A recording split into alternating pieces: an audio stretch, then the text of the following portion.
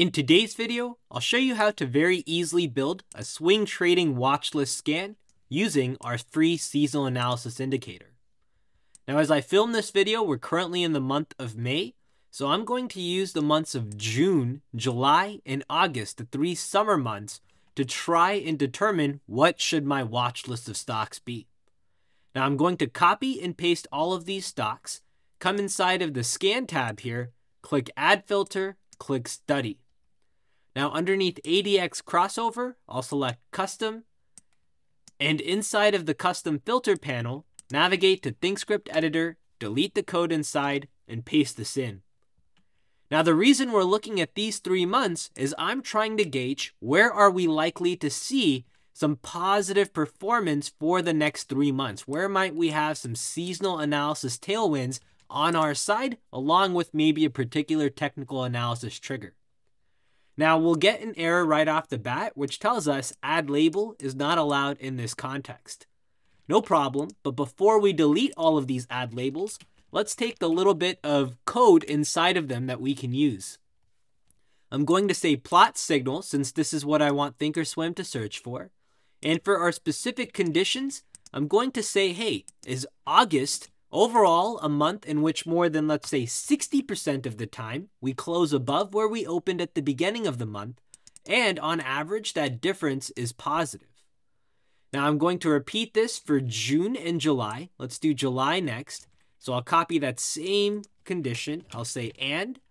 Here, same thing, needs to be greater than 60%. And I'm going to repeat this with June before we then delete all of these add label blocks. So I'll delete that block, this block, and finally our August block. And paste that in, and we'll change this one to a 60% as well.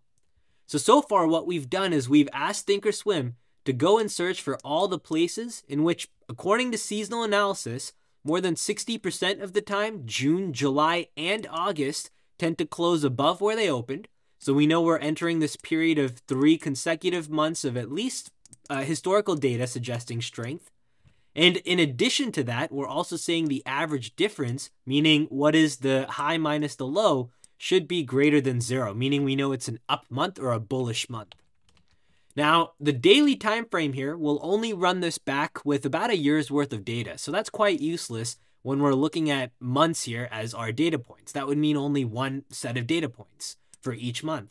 Instead, we can change this to the monthly time frame, which allows us to go as far back as possible, which still has access to some of these data points that we're using, like the monthly checks. Now I'll click OK here, and the other condition that we can do is select which watch list we run the scan in. I'll start with all New York Stock Exchange stocks first.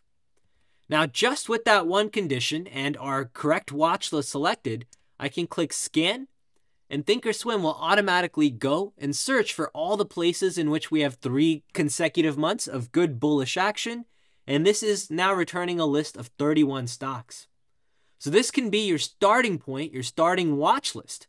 However, in this list, you'll find you have a stock like GAQ. Never heard of it. Most likely you haven't either, given that it has a volume of just 9.